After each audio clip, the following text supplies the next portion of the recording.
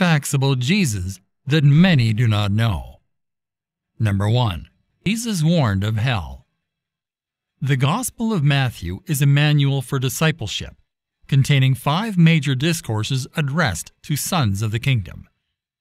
Yet most of Jesus' teaching on hell is to be found in the book of Revelation, and all but 2 of his warnings are addressed to his disciples. Revelation sets 2 destinies before Christians.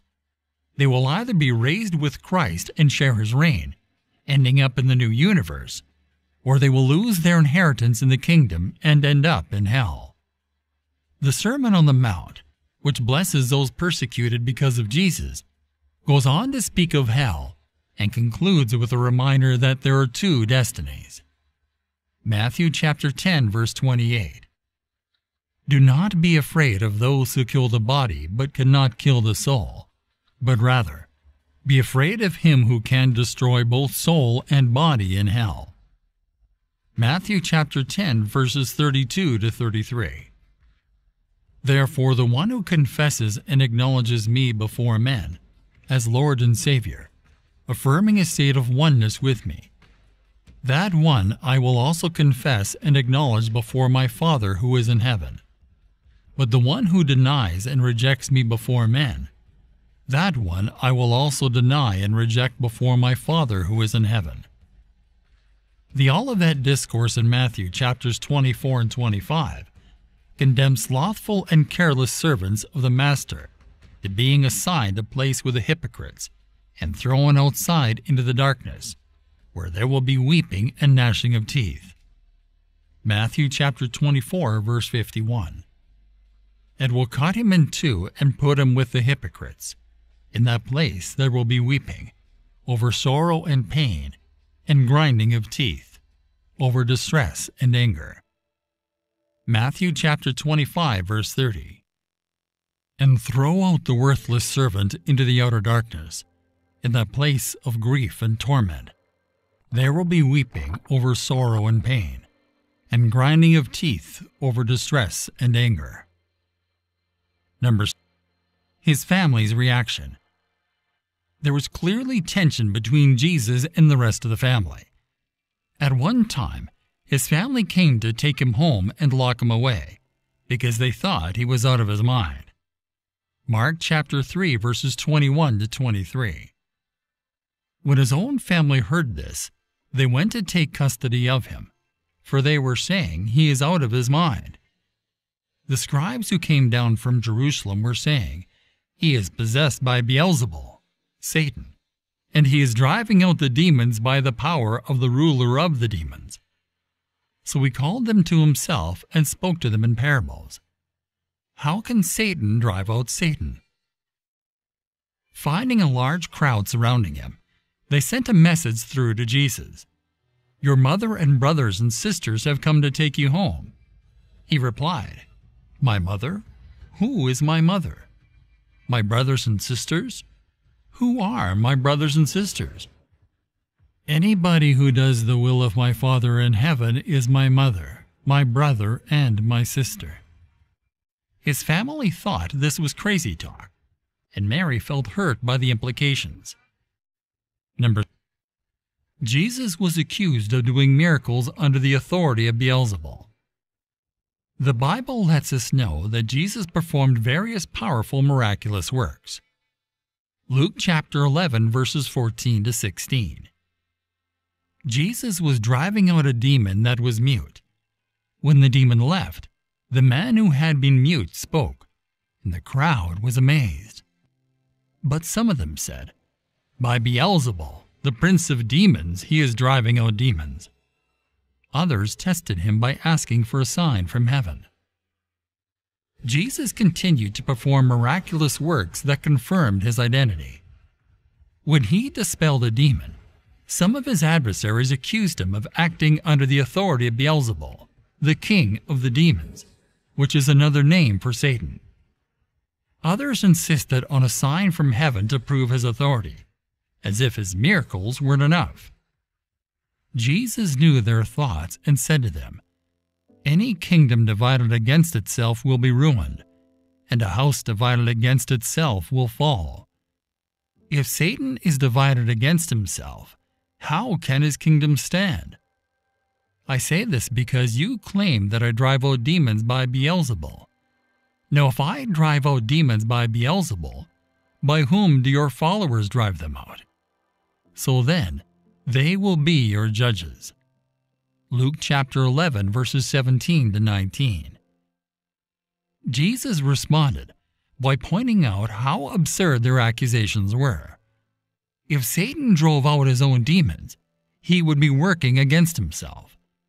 The devil will be defeated one day, but not because he defeats himself, and he will be defeated at the hands of King Jesus.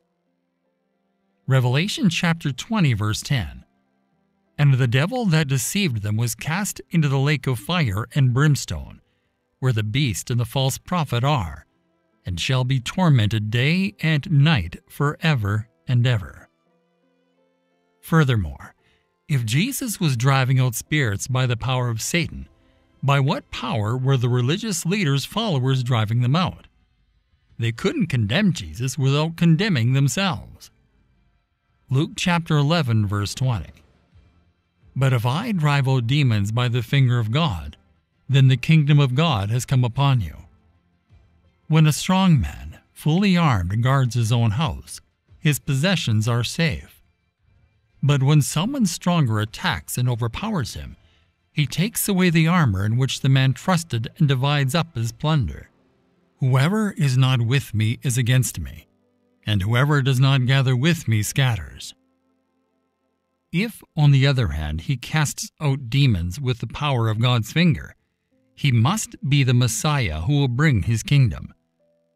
Jesus declared himself the one with authority over Satan, the strong man. Even though Satan had subjugated people, Jesus demonstrated his superiority by defeating his evil forces, releasing captives, and dividing Satan's plunder. There can be no neutrality when it comes to Jesus Christ. Jesus is either the Messiah or Satan, but he cannot simply be a teacher or a miracle worker. A manger is a feeding trough. Forget about the wooden prop seen in Christmas pageants. The manger served as a feeding station for animals. In that part of the world, animals were kept in caves, and feeding troughs were made out of stone. So Jesus was probably born in a cave around Bethlehem somewhere, and laid in a stone trough. The birth of Jesus is nothing short of a miracle. And even though many of us have heard the story many times, we can learn something new every time. Number 9. The birth of Jesus was similar to that of Moses. During the time of Jesus' birth, there was a massacre of the innocents, similar to Moses. Herod gave orders to execute all the boys in Bethlehem and its vicinity who were 2 years old and under, after the wise men failed to report back to him about Jesus' birth. Matthew chapter 2, verses 13 to 21. Now when they had departed, behold, an angel of the Lord appeared to Joseph in a dream, saying, Arise, take the young child and his mother, flee to Egypt, and stay there until I bring you word, for Herod will seek the young child to destroy him. When he arose, he took the young child and his mother by night and departed for Egypt, and was there until the death of Herod, that it might be fulfilled which was spoken by the Lord through the prophet, saying, Out of Egypt I called my son. Then Herod, when he saw that he was deceived by the wise men, was exceedingly angry, and he sent forth and put to death all the male children who were in Bethlehem and in all its districts, from 2 years old and under, according to the time which he had determined from the wise men. Then was fulfilled what was spoken by Jeremiah the prophet, saying, A voice was heard in Ramah, lamentation, weeping, and great mourning. Rachel weeping for her children, refusing to be comforted, because they are no more.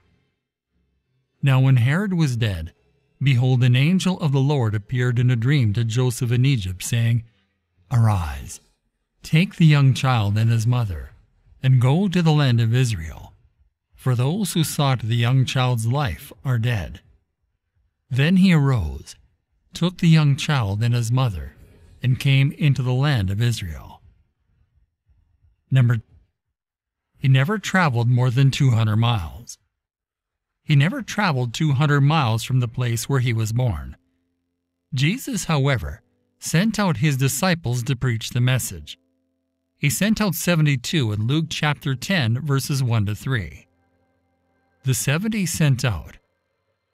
Now after this the Lord appointed 70 others, and sent them out ahead of him, 2 by 2, into every city and place where he was about to go.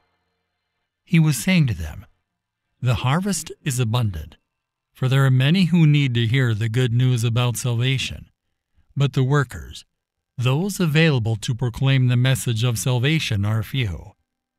Therefore, prayerfully ask the Lord of the harvest to send out workers into his harvest. Go your way. Listen carefully. I am sending you out like lambs among wolves."